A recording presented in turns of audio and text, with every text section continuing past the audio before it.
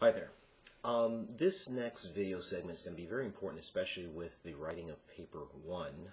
It's going to not only dovetail nicely with what Douglas has to say as it relates to slavery, but it's also going to be useful information when it comes to supporting some of the things that Douglas has to say.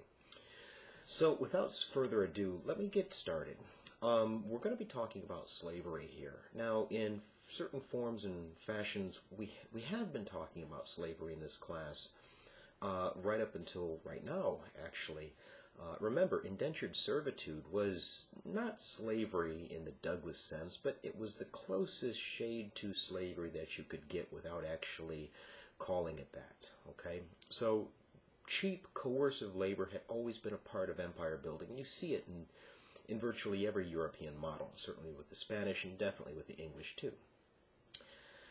Things are going to change, especially beginning in the 1640s. We talked a little bit about this when we were discussing the life and times of John Punch, but after 1640 you're really going to see a different animal when it comes to coercive forced labor in the Americas.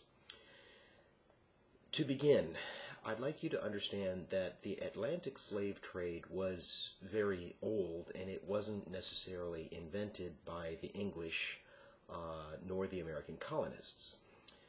Both the Dutch and the Spanish had been thriving in the transatlantic slave trade for decades before slavery was introduced into the North American colonies. As you recall, slavery had existed in Africa, and it was very different than the kind of slavery that you think of in the context of Frederick Douglass. I'm not going to say a whole lot about that, considering we have already covered it. I just would like you to understand that it was not generational. In other words, you didn't pass that condition on to your next generation. What happens is the expansion of European markets. As there becomes more and more of a demand for American crops like sugar and tobacco, there becomes an American demand for increased labor. And so what you see are European merchants that are taking finished products, metal products, textile products to Africa, exchanging them for human chattels, slavery, and then they are taking the slaves from Africa to the New World where they are working on slave plantations. Now, what I've just described to you is what historians call the South Atlantic system. Now, for your notes, all I need you to understand about the South Atlantic system, triangle trade, okay? Finished products went from Europe south to Africa. Slaves were traded for those finished products. The slaves were then taken to the Americas, and they were the ones that were performing the heavy lifting for the cash crops. And then, of course, the cash crops like sugar and tobacco were taken to Europe, where they were turned into manufactured, ready-to-consume products. You've got a triangle trade, okay? Now, the key to the transatlantic system would be the crop of sugar. And I want to spend just a second on sugar because it's one of the earliest cash crops, most important cash crops, and it really drives the transatlantic slave trade early on. Sugar was a terribly important and profitable cash crop, a crop that grew very well in the Americas and sold even better on the European marketplace. Now, if you know anything about sugar production, you know that it's exceptionally labor-intensive. There's a lot of heavy lifting that comes along with that.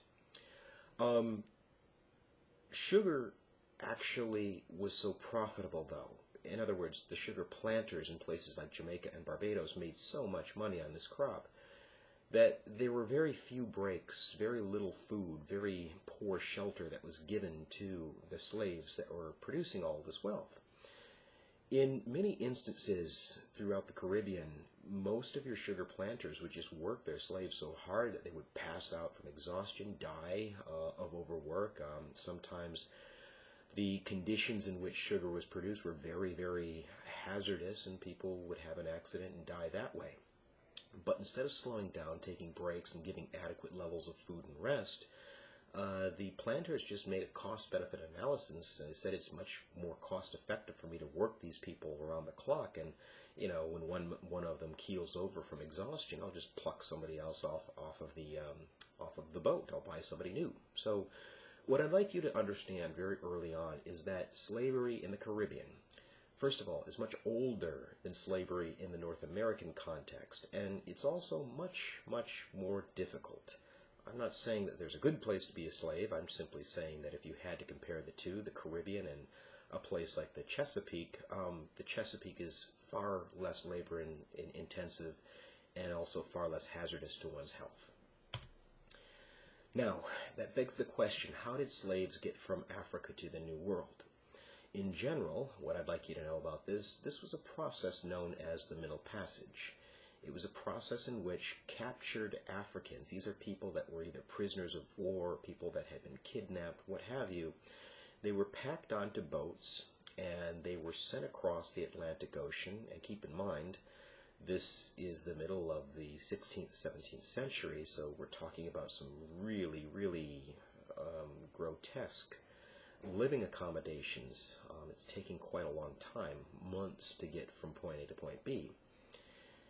I'd also like you to understand that this is a transformation where Africans not only left the old world and headed for the new, their condition of servitude changed, right? When they were in the old world, when they were in Africa, they were captives, right? They were prisoners.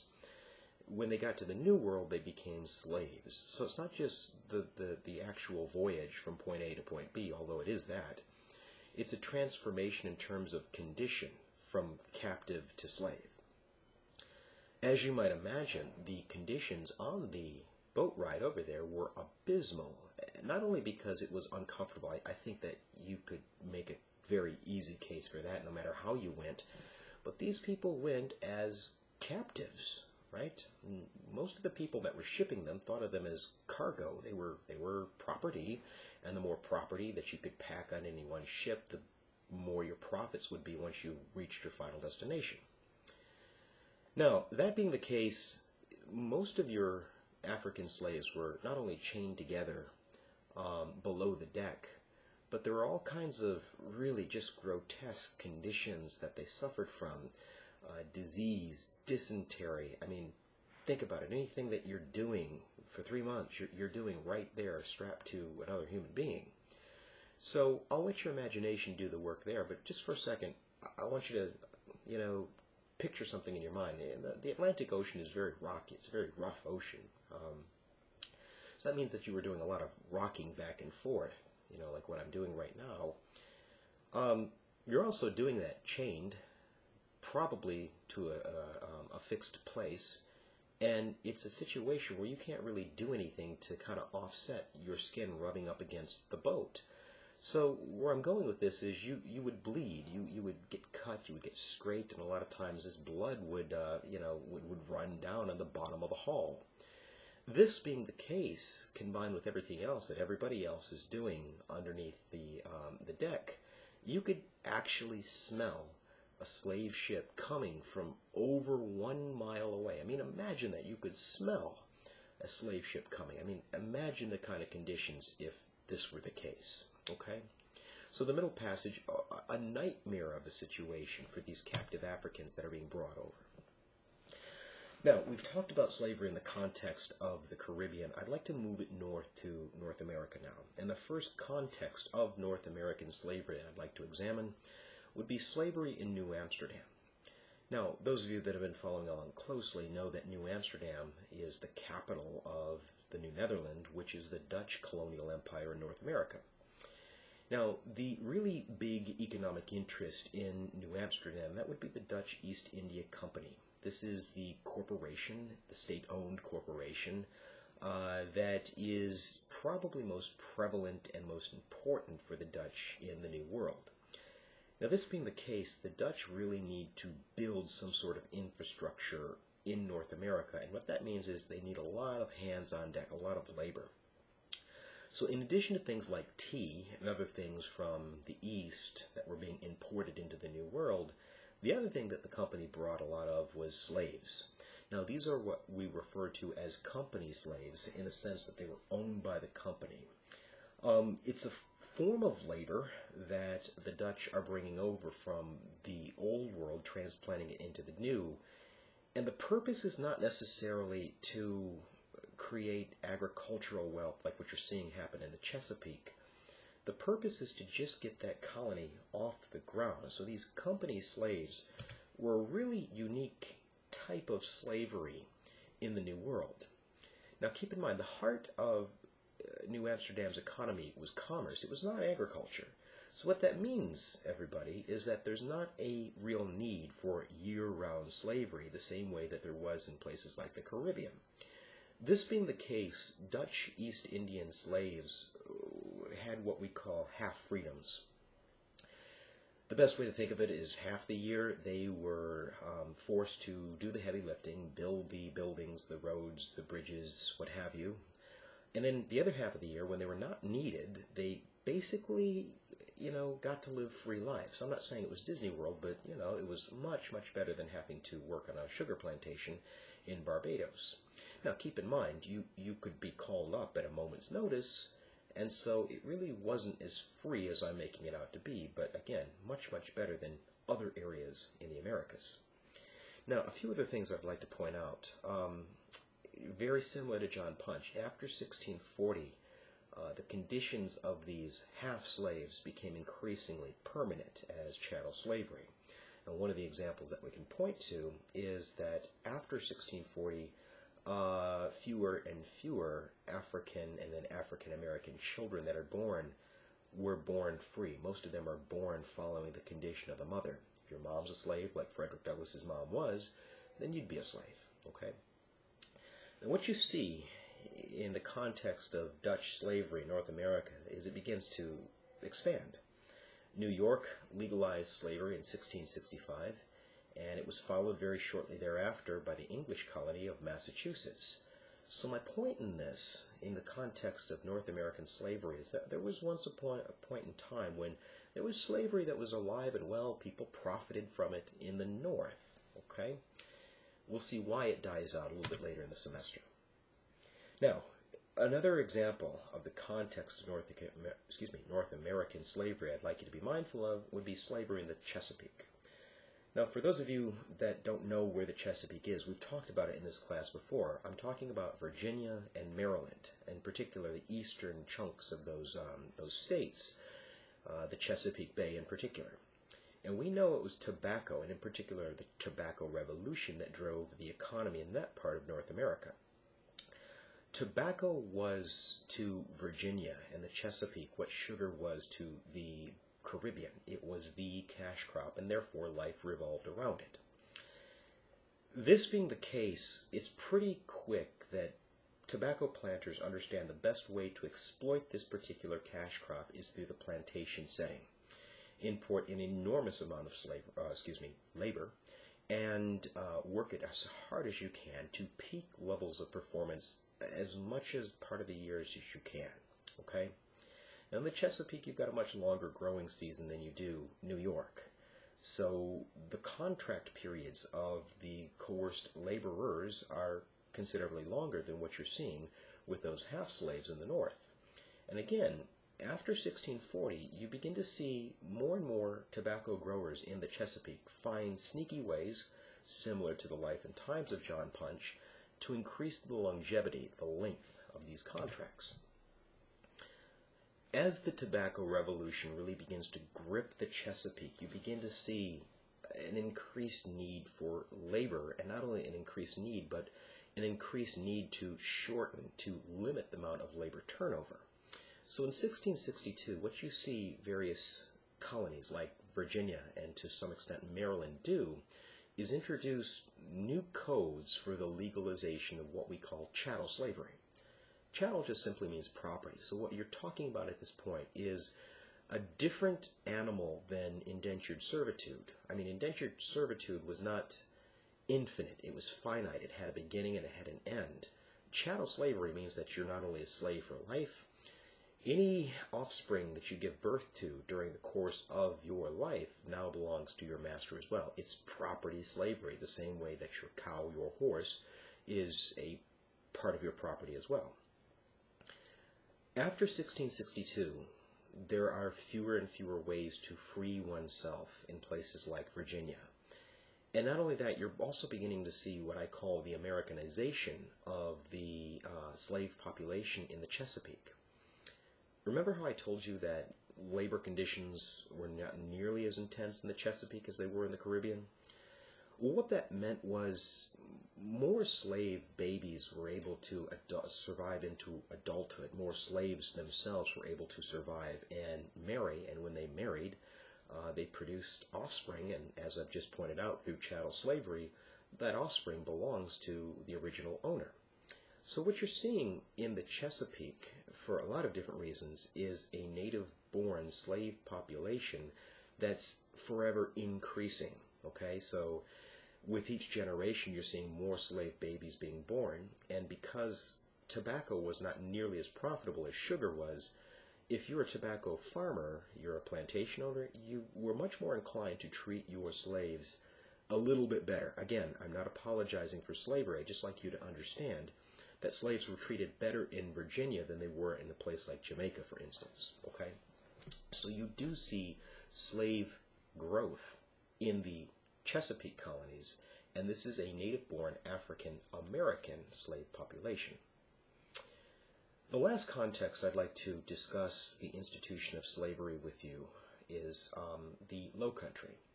Now, you're going to know the Low Country as the Carolinas, and in particular, South Carolina. In 1629, King Charles II established the colony that we'll know as South Carolina. And what he basically did was he incentivized it by picking a collection of strong men that would have very, very absolute control of the colony. And he put them in charge of recruiting a labor force, and the initial thought was that labor force would come from white indentured servants who were trying to get away from the Caribbean, okay, for obvious reasons.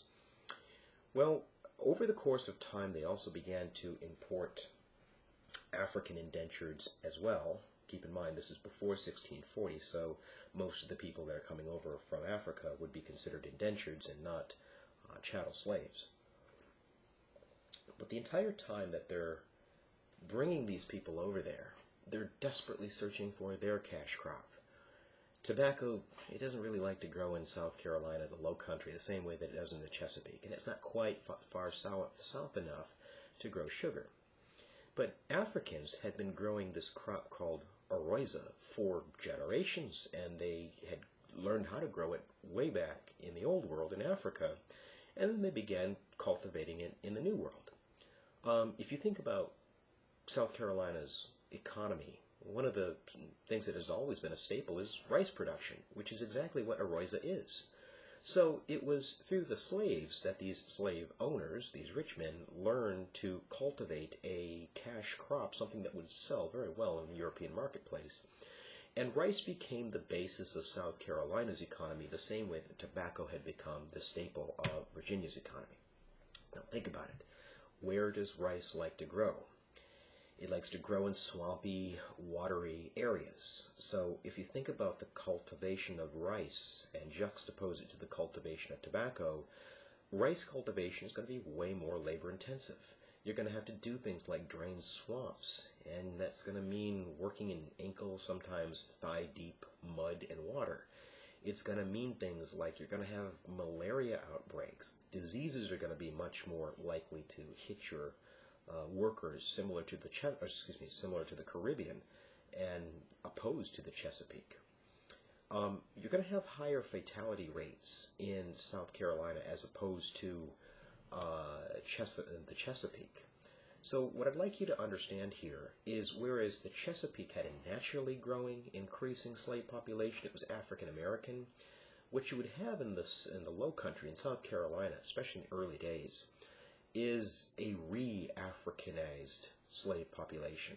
It was much similar to the Caribbean in the sense that when people died, you just more or less imported new laborers from Africa, as opposed to what's happening in the Chesapeake, where the next generation just kind of comes along and eventually replaces the outgoing generation. It's also noteworthy that South Carolina was a slave society in the sense that it's the one part of North America where the slave population actually outnumbers the white population, and that means that these people lived in virtually constant fear of a slave uprising. More of that in just a minute. Now, for our purposes, I'd like you to understand that there's beginning to emerge an African American community in the New World. Okay, there's variations of slave origins, and that's not by accident. That's how slave owners wanted it.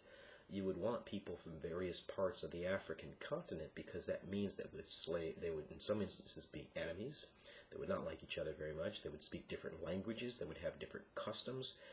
And in short, they would not get along very much like if you had somebody from one particular part of the continent. It all goes back to control, but over the course of time, what you see is the creolization of the slave population. Creolization, now we've talked about that word before, it just simply means the blending of cultures, and that's exactly what you're seeing in the African American world in North America. You have, for instance, families that were destroyed by the institution of slavery, but you would also see the adoption of people that were not blood relatives, people, children of mixed racial heritage. Keep in mind, one of the things that was going on in the Middle Passage, in particular if you were a woman, was the institution that was rape, and so there were a lot of babies that were born of a mixed racial heritage, but because the condition of the child followed that of the mother, they were born a slave. Okay? You also had the emergence of what you could call Black English, okay? African languages and various dialects were not only blended to fit into something that people could understand in terms of an African language, they were adapted, I mean, but you also have the mixture of English. So what you're seeing is this hybrid language that many historians point to the language of Gula or Gula, which was African in its root origin, but it had various English aspects in it. In short, what you're talking about is the emergence of African American culture in the New World. Next, I'd like to talk about resistance and accommodation. One of the ways that I guess I should start out by saying that slaves resisted in a number of different ways. It's so easy to just assume that they just went along with this and rolled over. They certainly did not. One of the things in places like South Carolina that was very emblematic of the labor regime was something called the task system. You'd be given a task early on in the morning, clear this land, for instance, and once you completed the task, the rest of the day was yours to do whatever you wanted to do with it. So if you wanted to grow a little corn, a little squash on the side, you could do that given the fact that you had already completed your task for the day. There are some people that are able to purchase their freedom from slavery by selling what they're producing on the side and eventually saving it and buying their freedom. Of course, you could always flee to the countryside. You could run away.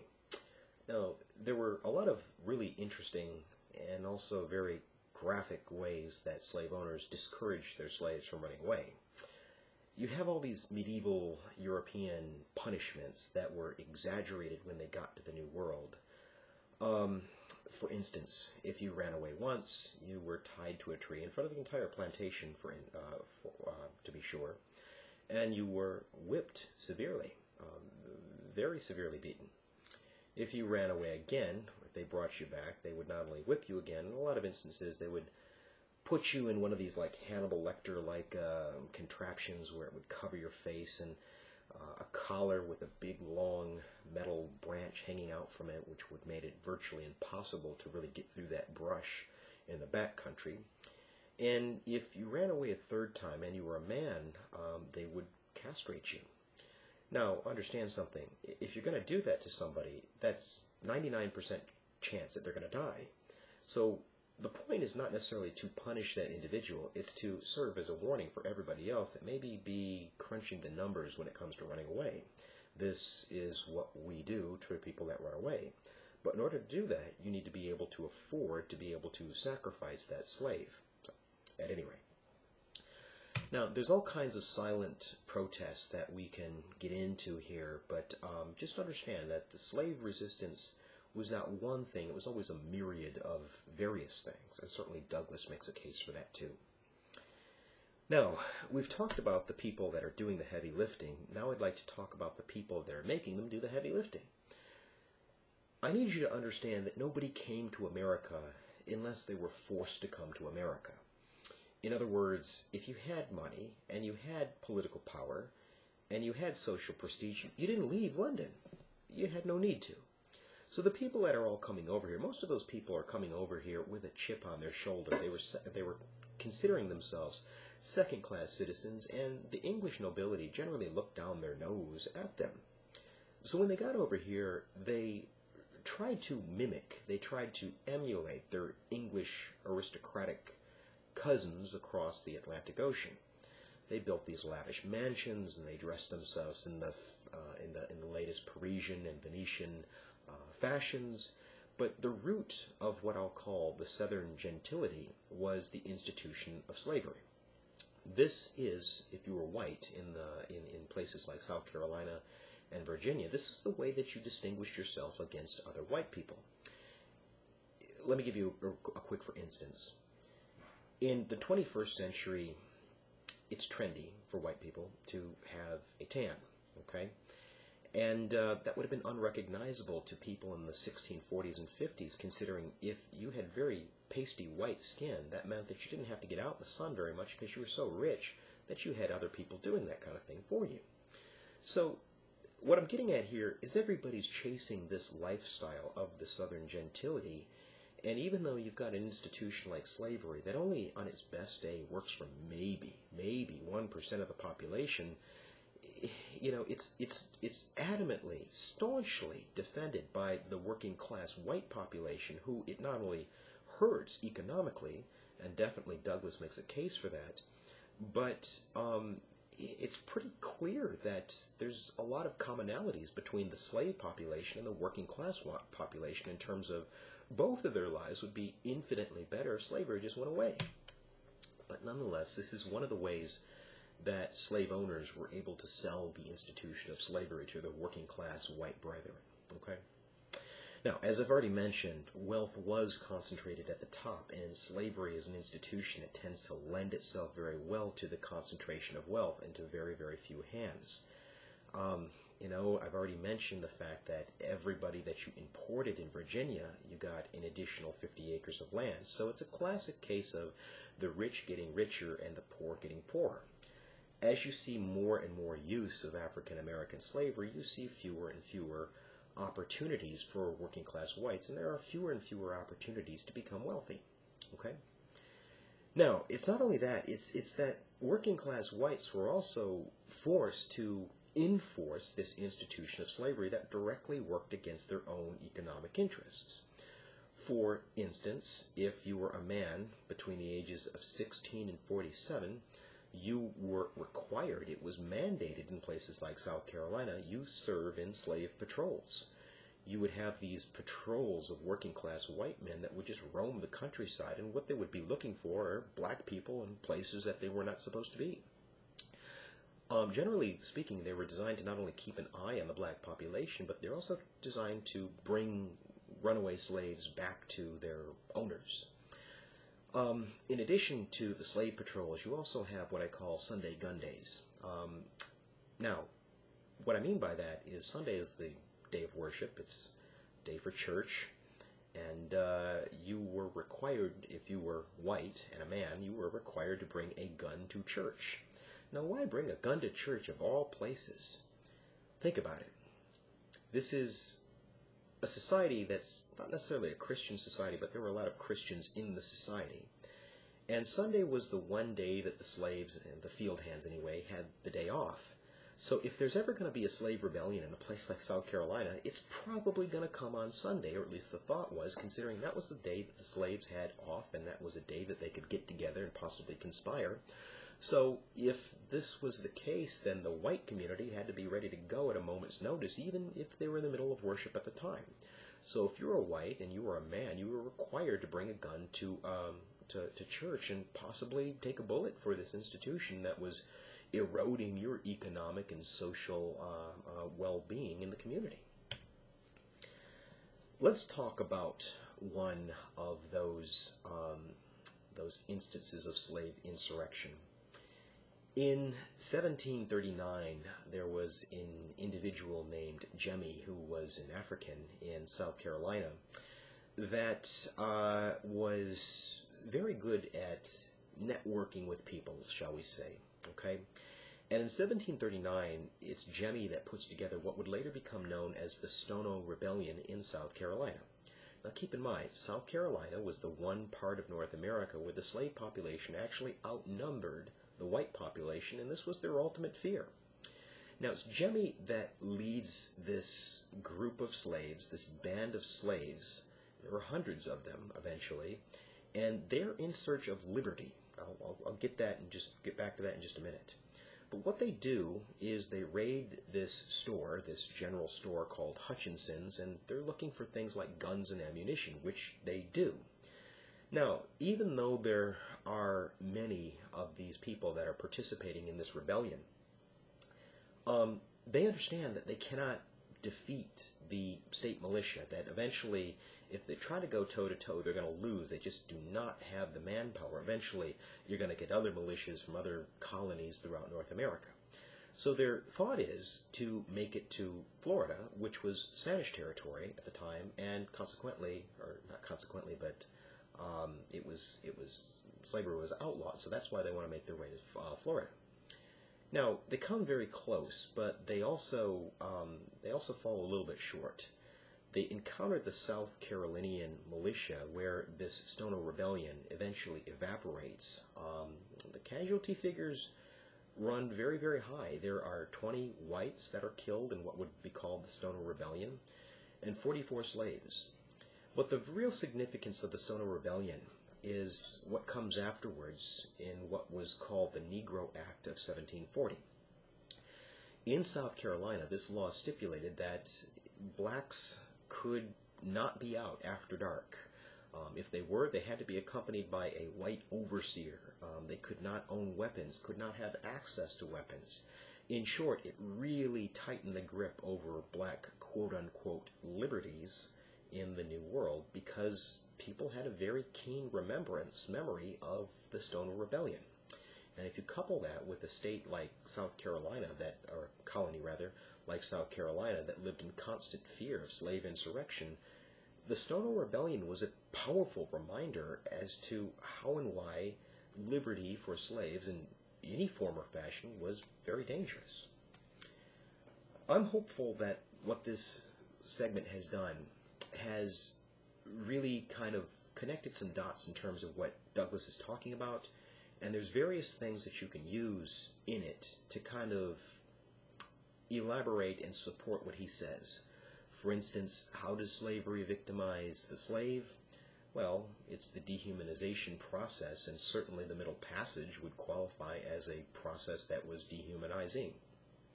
How does it victimize the non-slave holding white?